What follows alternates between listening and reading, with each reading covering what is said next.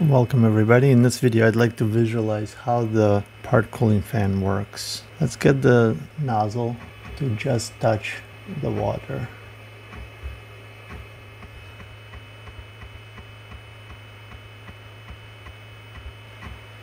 Okay, we have contact, and let's turn on the CPAP machine.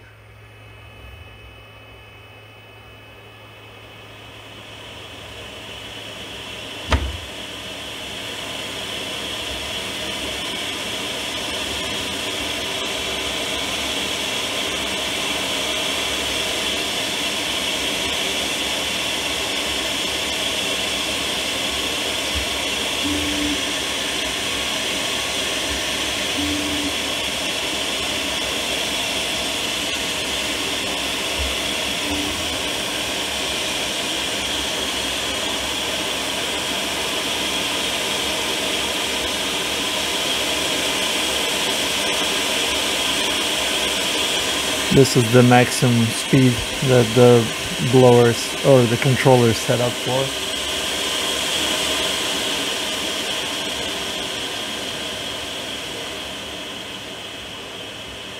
For most of my prints I have the speed set about here, where it's just at the level of comfort in the room for ambient noise. When I try to do a speed bench or something, I crank it up a lot. So I'm stepping at 10mm increments to see how much the parts are getting cooled beyond the very top layer.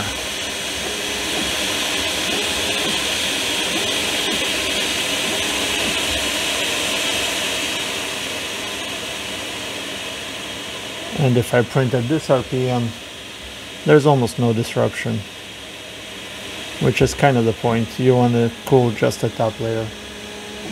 Let's see how many times I clicked here. So that looks pretty good to me.